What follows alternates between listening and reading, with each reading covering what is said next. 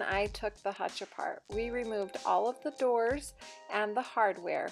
We also took the back out because we will be replacing the mirrors with beadboard. Now it is time to sand this beauty down. I can't stress how important sanding a piece of furniture down is. Although prep work is definitely not fun, how well a piece is sanded down will determine how well your paint sticks and how long the paint job will last. To do that, we are using a random orbital sander with 100 grit sandpaper for the top and other long, smooth areas.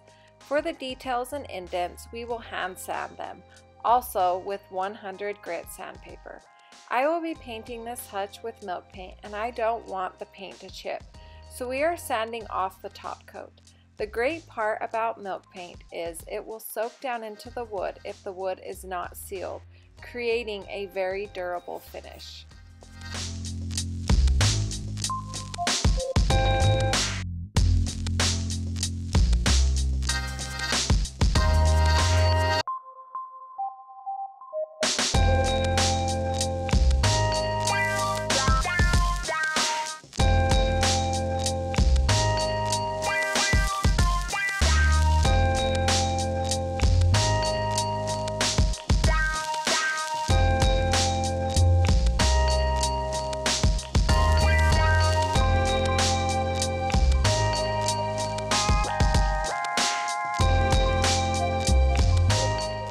Once everything is sanded down, I like to use my shop vac to remove all of the dust.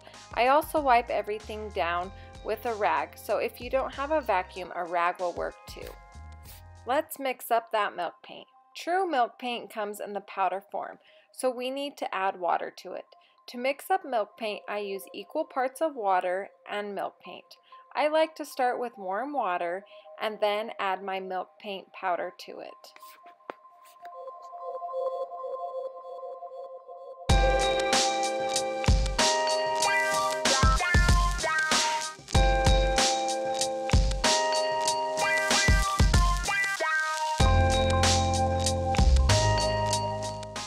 For my first coat of paint, I also add extra bond. This will help the paint stick to the furniture. Now we will mix the milk paint up for about 2 minutes with the wire whisk. I have found the wire whisk really helps to get any clumps out of the milk paint.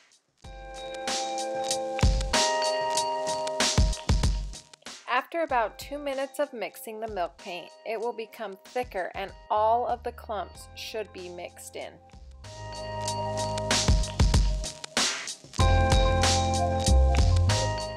It is time to paint. With milk paint, it is important to use long, even strokes. When you are painting with extra bond in your paint, you want to make sure it is at least 60 degrees Fahrenheit so the bond will work correctly. You also want to let your first coat dry overnight.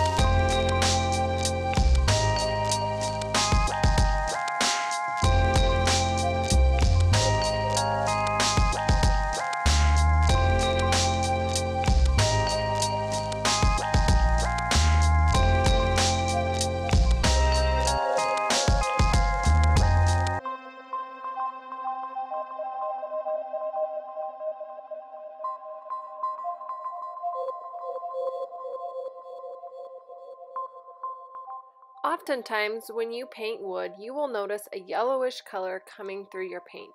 This is called bleed through, and it is not very attractive. It can be annoying, but luckily it is easily fixed. With milk paint, I like to use a clear shellac. The nice part about shellac and milk paint is that shellac will actually work much like the extra bond, making the milk paint stick even better after the shellac dries.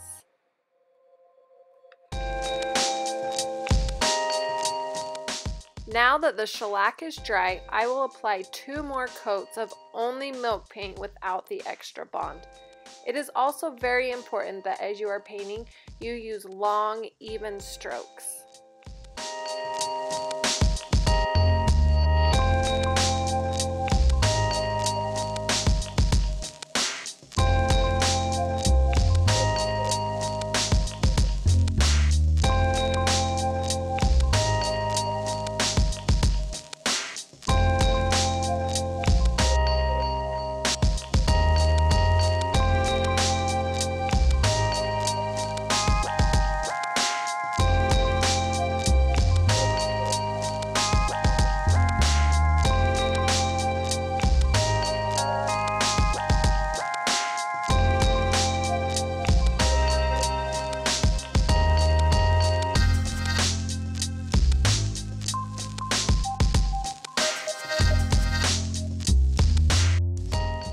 The one thing to be aware of when painting with milk paint is to apply the fewest coats possible unless you want it to flake. The more coats you apply, the more likely the milk paint is going to chip and flake as it dries. Once everything is painted and dry, it is time to sand. I like to use 220 grit sandpaper to smooth everything out and slightly distress certain areas.